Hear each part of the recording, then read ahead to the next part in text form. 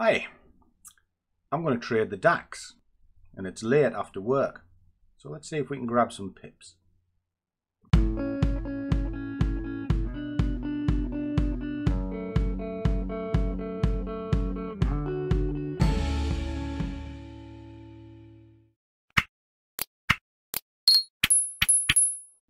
Hi, welcome to the channel. If you haven't been here before, my name is 𝗖𝗢𝗡𝗡𝗖𝗧 and I am the overgrown child that is the Scruffy trader, and you'll understand that if you see some of the other videos. And tonight I'm kind of carrying on with the after work series, just grabbing quick 10 pips, maybe 15 if we can, to work around a day job and show you how relatively easy it is to be done. Now, I haven't traded much at all today, simply because I haven't needed to. I've had a stonking start to the week, so all I've been doing today is watching the charts and getting prepared to enter the chart. Because trading is not just clicking the button, it's much more than that. In fact, 80% of what you do is preparation. Then there's about 10% deciding to get in and 10% deciding to get out. And what does that mean? It means you should actually know what your entry and exit is before you click the button, and then you just have to manage it. But you also have to have sort of damage control settings in your plan. What does that mean? Well, if the price goes against you, are you going to get out? Are you going to average in? Are you going to take so much of your position off? Because believe it or not, when you average in and you see people scaling out, especially myself because I scale a lot, and you see you scaling off your profits, you should also scale out your losses. Because you could get, say, halfway to your hard stop and think, I think this is wrong, but I'm not quite sure. Why not just take half the position off? Because if it goes to your hard stop, it's not going to cost you as much. But likewise, if it comes back and goes into profit, that bit you left on the table could actually pay off your bad decision. Because that's what it was in the first place. Well, maybe it's not a bad decision, or bad trade is maybe the better way to look at it. So let's have a look at the chart. And it's the DAX that I'm interested in, simply because it's had a wonderful run up and it's come back to something that I looked at the other day. I'll show you. So if I pull up the DAX, bear with me.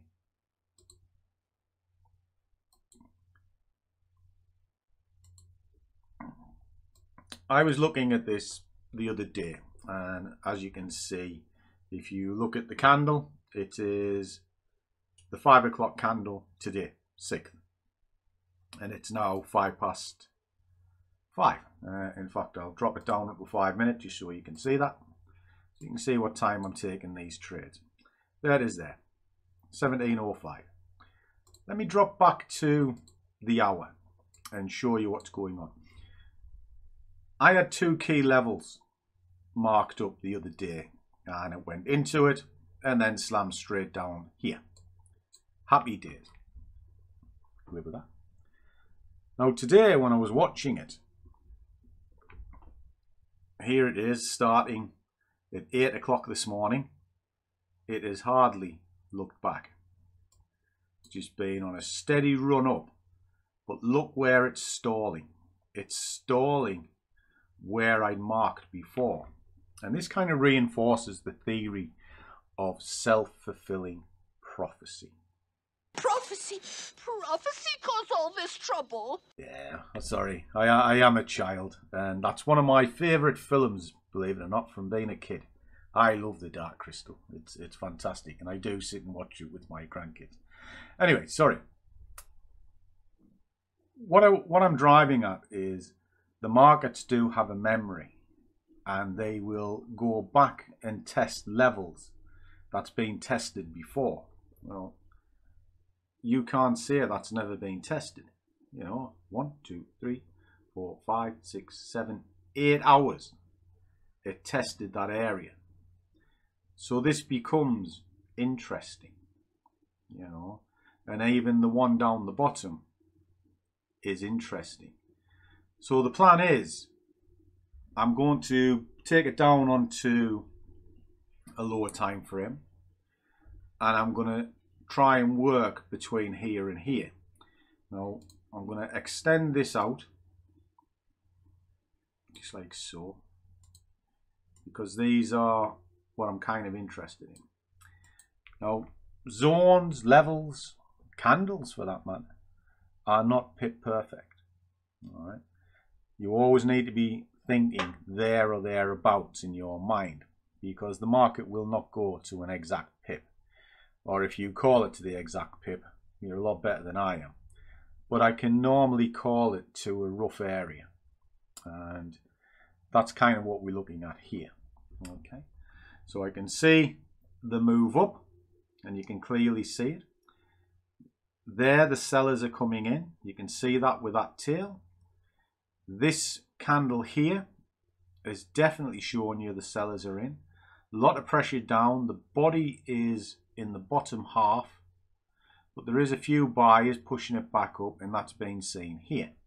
But as you can see with the formation of that candle, it's not exactly strong. So that kind of tells you this move is running out of steam. It's running out of puff. So it presents a good opportunity to counter the move and grab a retracement. Now, because I'm only looking for 10, 15 pips, it's quite easily done on the DAX, and it's kind of something that I show on a regular basis. So let's move it down slightly and have a little look further into the equation. Well, there's your move. That zone has kind of been respected, so it's a half decent target point. Okay, we have this candle here telling you that a lot of sellers have come in, but it's stopped, it's pushed up.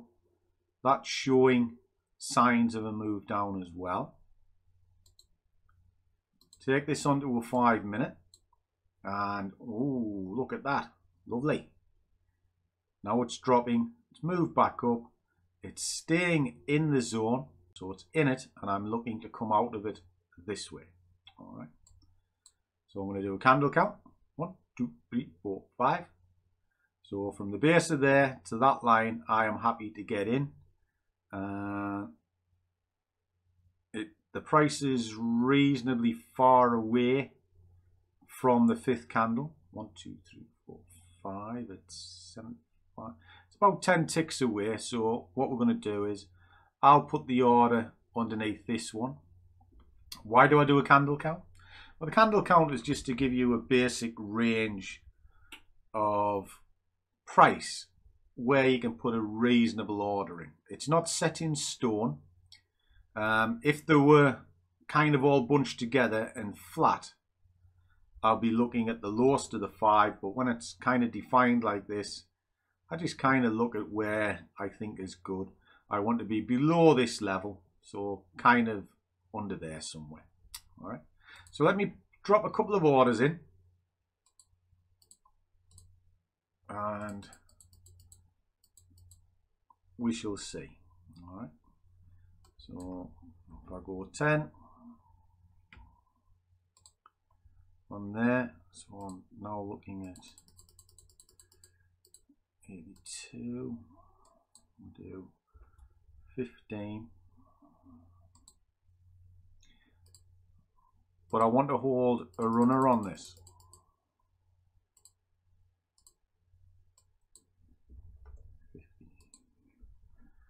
Right.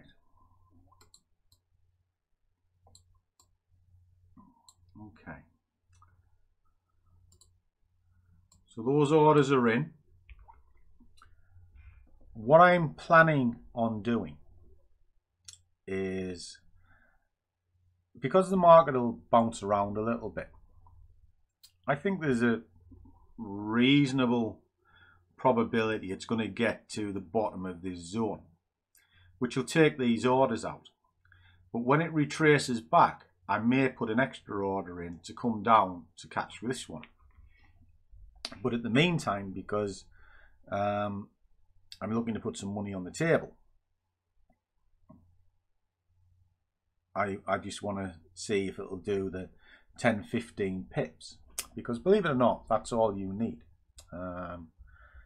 It's part and parcel of sort of plans that I put together and I keep in my mind. I'll kind of give you an example. Okay, there it is there. What is this you're looking at? See, I'm a big believer in compounding and planning your wages. Now, what you can do with this, it's very simple. Set yourself goals. Say you want £30,000 a year, which kind of set in here. This will work it out because everything is based on one trade at 20 pips, which is there. All right. So if I want that 30,000 and I'm doing it once, I come down this column till I see that goes to 1. There you are. £5.96 is the size of your bid, and after 48 weeks you will have 30,000. Simple stuff. Right. And that's what I do. But also, if you want to say a new computer and it's £2,000, you can look at what your current bid size is, move it over to there, and it'll tell you how long it will take to hit that goal. And it's just maths, but once you've got it in your mind, it's easy, you know, and it takes a lot of temptation away, because a lot of the time you think you have to be in the markets all the time. You don't. This is based on one trade, just one. You know, I might be conservative and think, well, I'm only going to get 10 pips per day, 50 a week, but I still want my computer and it's costing me £2,000. I want it in a month. Well, if I want it in a month, there's 31 days. I need to be bidding 655. Simple as that.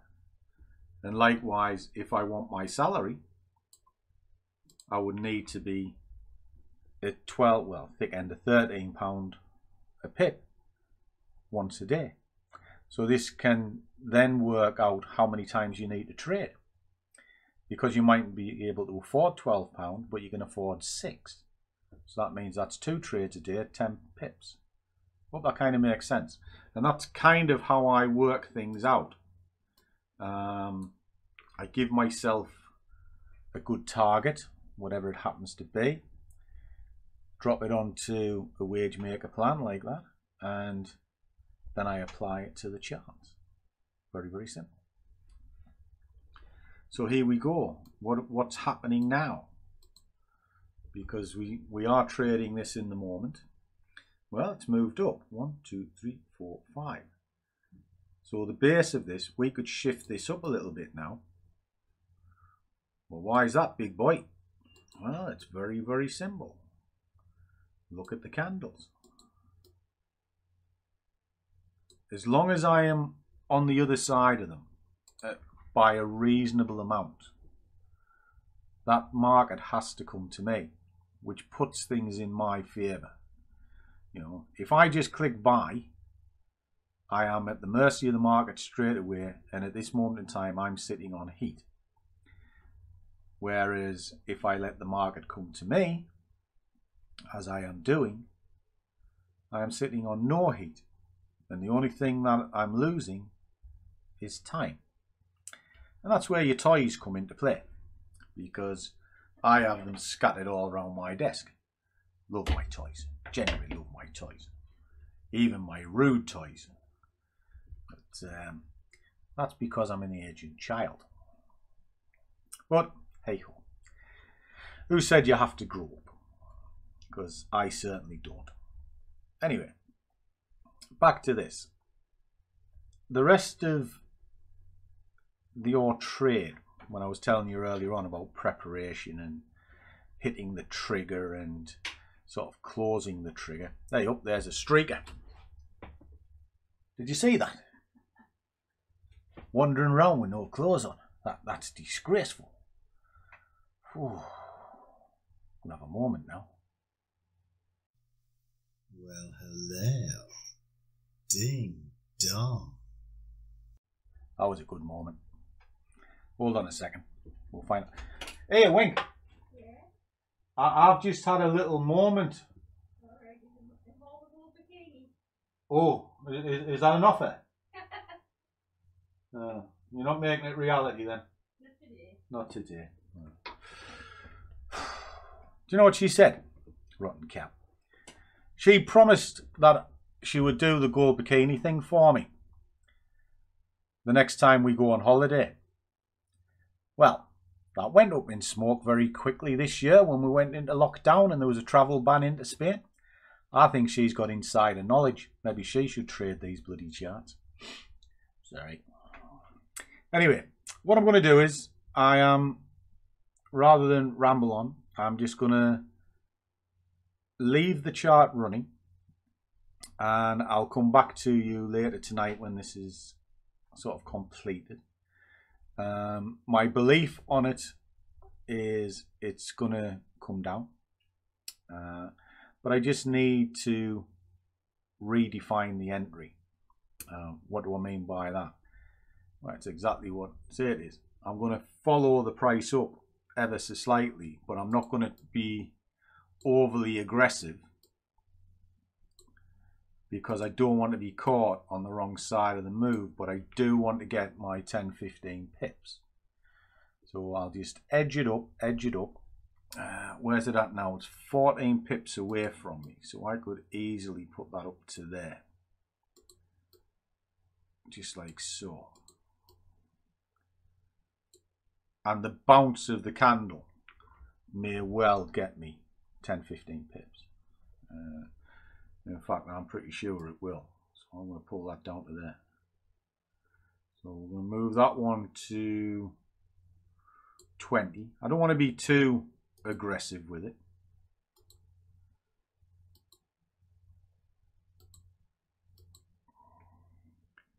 Because at the same time, I might get this wrong. However, the signs are short. Definitely are short. So we shall see. In fact, that's coming in. How far is that? 3. It'll come down about 10 pips. Just going to edge that ever so slightly. That's about as much as I want to go. It's been a little bit braver because I opened up the target a little bit. I'm going to leave the runner where it's at and just kind of get as much as I can, but I don't want to run on all night. So regardless of what happens at around 7:30, I'll be looking to shut this down, hopefully in a profit, because I don't want it to run overnight, and especially at the moment because there is a lot of news which has thrown the market left, right and centre. The FTSE today should have gone down because the country went into lockdown, national lockdown. Supply chains were battered, one thing and another, yet it's rallied up and kept on going. Likewise, the DAX today. So the moral of that story is be a little bit conservative. You know, when the markets are unpredictable and erratic, you're better off either not trading at all, which pretty much is kind of what I've done today because I haven't been able to gauge the markets very well today. For all I've been talking to the guys in the Telegram group and nailed some of the moves, they didn't tick my boxes, and I have a certain criteria that I have, and if all of it's not clicked, I will not enter. I will just sit on my hands and play with my toys. Simple as that. And that's what brings consistency for me, because I am disciplined enough to do that. If I think something is substandard, even though I'll analyze it and I could say I potentially think it's going here, and it does. I still don't worry about it if it's hadn't ticked the boxes, because that is just part of my discipline. It must follow my rules, and my rules are very important to me. Part and parcel of being quite an analytical person, I guess. It's why I live my life on spreadsheets. I genuinely do. So let this run out. It is 5:25, so I'll go get something to eat and one thing and another, and I'll come back to you when this is all over. Okay?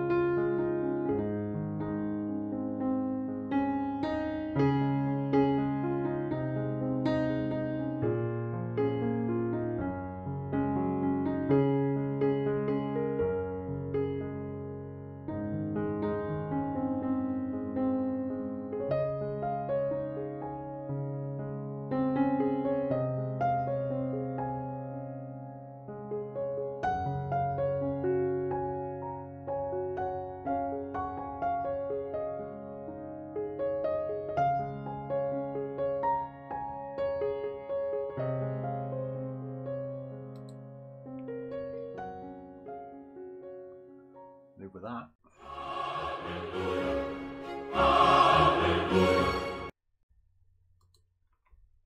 Ding dang do. Live with that one. So what was initially an after work trade has ended up being incredible. Did pretty much what I said it would do. I was only looking for 10-15 pips across some orders. Easily achieved that. It only went 35 pips against me.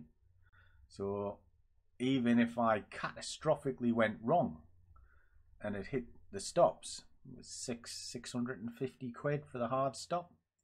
This has pulled in 806, and I've cut it kind of short because it is now just coming on to 8 o'clock at night and I'm done for the day. A little bit late. I wanted to be finished about 7:30, but it looked pretty good, and I was waiting for the first couple of green candles. As soon as I saw them, that was it. I was just going to close off the day trade. So all in all, superb. And I hope what I was saying kind of makes a little bit of sense. The key element to take away, I guess, from today is the waiting side of what I've done, because I've waited pretty much all day. I could have traded throughout the day, but none of the setups were absolutely solid, and I require it to be solid. And if I don't see it, I just won't trade it. I don't mind sitting on a little bit of heat if I truly believe my overall thesis is correct. And the reason why that is because, like I've said to you before, I don't enter a trade unless I'm pretty sure I'm going to win it. You know, I'm prepared for the worst, but I'm expecting the best. I hope that sort of sounded okay. But yeah, very good, very happy, and I think that's me done for the week, to be honest. Don't want to push the boat out anymore. There's going to be some more news digging around this week. Lockdown's a nightmare. Travel bans have just come in, so that's going to affect things. And I think I deserve a couple of days off. So you might see me on the camera, but I'll be on a whiteboard probably. But then again, I am quite addicted to the charts. And the guys in the Telegram group, they often ask me, what do I think of this? What do I think of that? And Muggins here opens his mouth. And I'm a good believer, if I preach it, I should do it. And that's why you often see me trade things, just because I said I would. Talking of things that I said I would do, something different next week. I am actually going to be a night owl. I'm going to be trading the Asian session Monday, Tuesday, Wednesday next week. Why am I doing it? Well, there's a couple of guys I speak to on a regular basis are on the other side of the planet, and they are waking up as I'm going to bed, and I just want to help them. So I thought what I'll do is I'll trade the Asian session as if it's a day trade, and I'll see if I can pull my 10-15 pips at midnight. So that's what I'm going to be doing next week. So if you keep an eye and you're interested in night owl trading, or even daytime trading, depending on where you are on the planet, that's what I'm going to be doing. So I'll be looking at markets I don't normally trade. I'll be well out of my comfort zone because it's not something I've ever done. Reason? I live in the UK. My working day finishes at 5 o'clock. I don't need to get up at midnight to trade the markets. So it's going to be an adventure for me, and it'll be interesting to see. So if you've got any thoughts on it, by all means drop it in the comments below. You got any preferences to the Asian markets? I'll be very interested because it's not something that I do. It is very alien to me and definitely out of my comfort zone. So sometimes it's good to push yourself. So talking of pushing, I am going to push off and finish my night enjoying watching The Aviator. It's a good film about power shoes. Something different, because normally it's Star Wars, but Winky says that I have to be a little bit more cultured and grow up. Guess who's going to win that battle? Anyway, as always, do what you love, and the money will follow. See you all in the next one.